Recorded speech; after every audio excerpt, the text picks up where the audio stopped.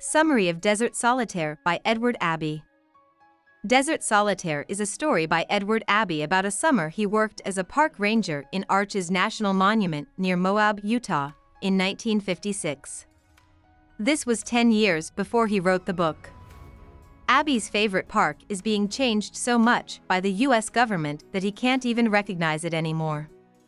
He is now writing about his time in the park to show how beautiful it is and to criticize the National Park Service for not doing enough to protect it. Abbey takes a long trip from Albuquerque, New Mexico, to Moab, Utah, in the summer of 1956. Abbey notices the wildlife around his caravan in Arches National Monument, where he will live and work for the summer. He accepts that he will have to share his room with the animals who live there. The next morning, after seeing his first beautiful sunrise, Abbey starts to wonder if what he sees is what is real. He promises not to talk about nature in human terms, so that he can get closer to it and understand its secrets better. Soon, Merle McRae, who runs the park, and Floyd Bentz, who is in charge of the rangers, will bring supplies to Abbey. After eating together, the men go their separate ways, and Abbey realizes how alone he feels in his job as a park guard. But soon he finds out how many animals live near his caravan. He even tames a gopher snake and makes it his pet. Abbey can't help but give the animals personalities as he talks about the different kinds of animals that live nearby and is amazed by their beauty and complexity. He also looks at plants. By May, he was very interested in a 300-year-old juniper tree near him that seemed to be connected to another world. Abbey starts his job as a park ranger by making his rounds to different sites. He is amazed by the huge rock arches and saddened by how carelessly people tend to treat the environment. Abbey soon feels like he could live here forever, but one day, some government engineers stop by his trailer and tell him about the huge highway they are planning to build into Arches. Abbey realizes that the desert will no longer be as lonely and unusual as he has grown to love. He then jumps ahead to 1967 and talks about how this highway was built and how Arches and many other parks are now full of tourists and businesses. Abbey hates this new trend, which he calls industrial tourism. Developers say that roads make parks easier to get to, while preservers say that pavement takes away from nature. This is mostly because of the 1964 Wilderness Preservation Act. Abbey is on the side of the preservers because parking spots and paved roads take away from the point of nature, which is to get people away from technology and give them a break from their everyday lives. Abbey lists a few things that could be done to stop industrial tourism.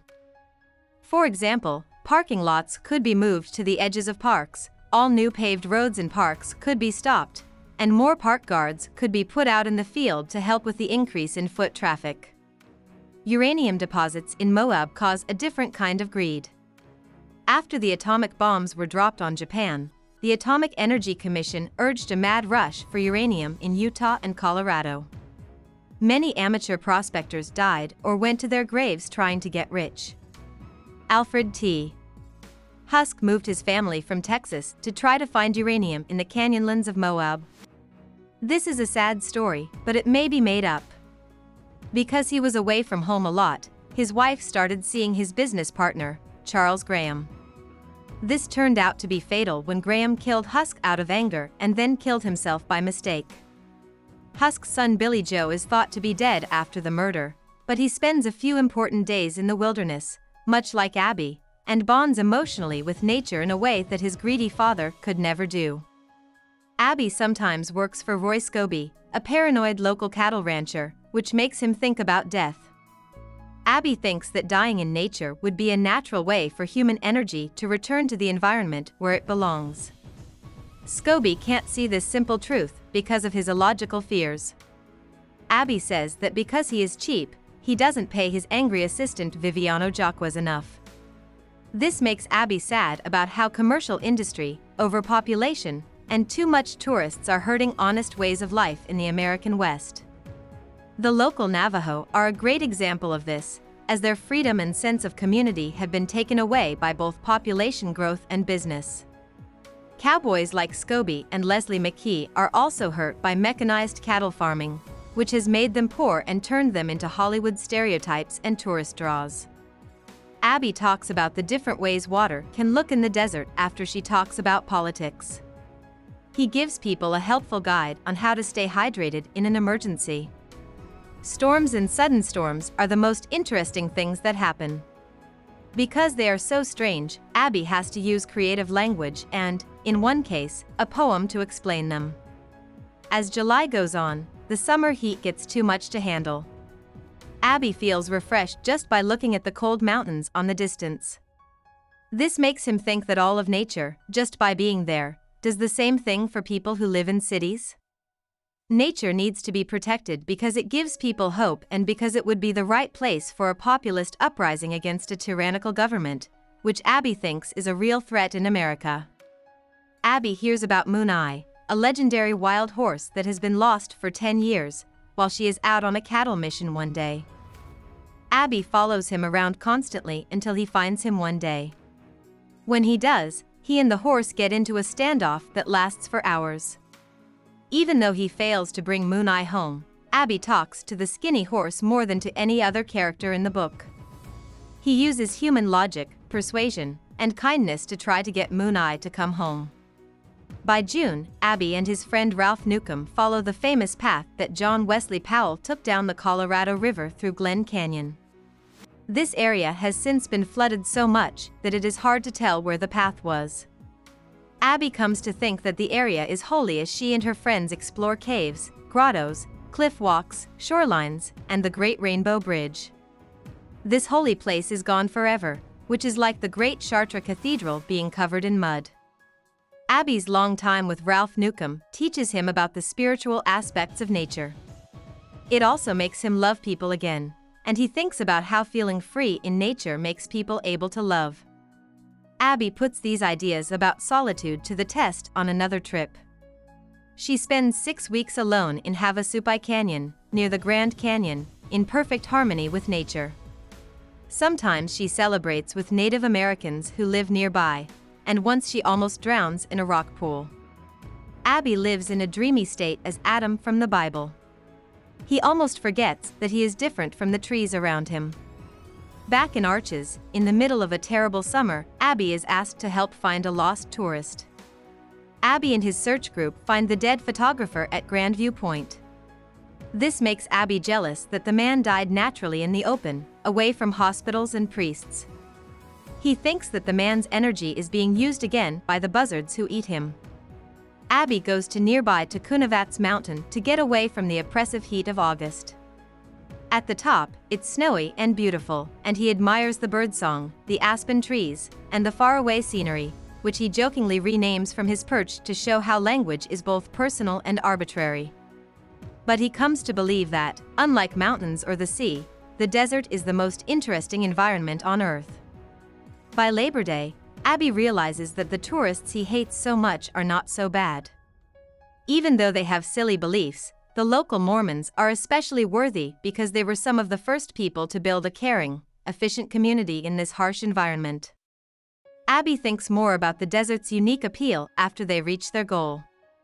The desert is a strange place that is neither friendly like the mountains nor dangerous like the sea. Also, nothing is hidden by the desert's perfect clarity. It is exactly as it seems, driving people crazy as they try to figure out more about it and giving rise to an almost religious fascination that few writers have tried to describe, and mostly failed to do so. Abbey hates society, but he admits that what he really hates is people's fake sense of superiority, not the people themselves. He finds out this about himself during an argument with a mysterious tourist named Jay. Prometheus Birdsong, who praises technology and medicine, much to Abbey's annoyance. Abbey thinks that Earth is so much bigger than people. As he watches the night sky, he thinks about this and about how silly people's religious beliefs are. Abbey's last getaway is to the Maze, a group of dangerous mountains where he goes with his student friend Bob Waterman. As the men drive their jeep over a nearly impassable rock road, Waterman tells Abbey that he is thinking about staying here for good to avoid the military draft. When they get to the edge of the canyon, they abseil down into the canyons below to look at the untouched rock forms and talk about how useful language is. At first, Abbey thinks that language helps people understand and remember their surroundings. Waterman calls this a greedy urge, which Abbey agrees with. When it starts to rain and they can't use the rock path to get out, Waterman gives up on getting refuge, and they leave quickly. When it's time to leave the desert, Abbey both doesn't want to go back to New York and can't wait to see people again, even if it's just cab drivers and train operators. Even though he's spent most of his time alone, the desert has made him feel so good that, despite his violent hate, he's surprisingly nice when a loud Nazi comes to the park. On his last day, Abbey is so sad that he goes right away and doesn't even stop to say goodbye to his favorite juniper tree. As Bob Ferris, a new ranger, drives him to the Denver airport, Abbey has another crazy urge to turn around right away. Ferris refuses, though, and presses on the gas into the sunset. Abbey comes to terms with the fact that he has to go back to society. About the author. Edward Abbey's mother was an organist and taught him to love art. His father was a communist and taught him to be skeptical of the government. From a very young age, he was interested in writing and politics. Abbey was honorably discharged from his job as a clerk in the military, which he turned down. He then studied how violence is used in political rebellion and openly supported anarchy in his written essays. The FBI started a file on him because of these interests. "I'd be insulted if they weren't watching me," Abbey said later. At age 29, he got a summer job as a park ranger at Arches National Monument near Moab, Utah. This was because of his early love of nature, which he developed by traveling through the American West. Here, he wrote down notes that would become Desert Solitaire, 1968, a highly charged memoir. Even though several of Abbey's books were turned into films, this memoir, which came out at the same time as the environmental movement of the 1960s, was his first big bestseller. In his 1975 book The Monkey Wrench Gang, he continued the harsh political language of that book. This book later inspired the real-life eco-terrorist group Earth First. Abbey kept writing environmentalist books, memoirs, and political essays until he was 62 years old and died. Abbey is seen as a key person in the environmentalist movement of the 1960s and 1970s because of these two important works and his angry public presence. Hope we summarized it fully and you liked it. Please hit the like button and subscribe to our channel so that we are motivated to create more videos.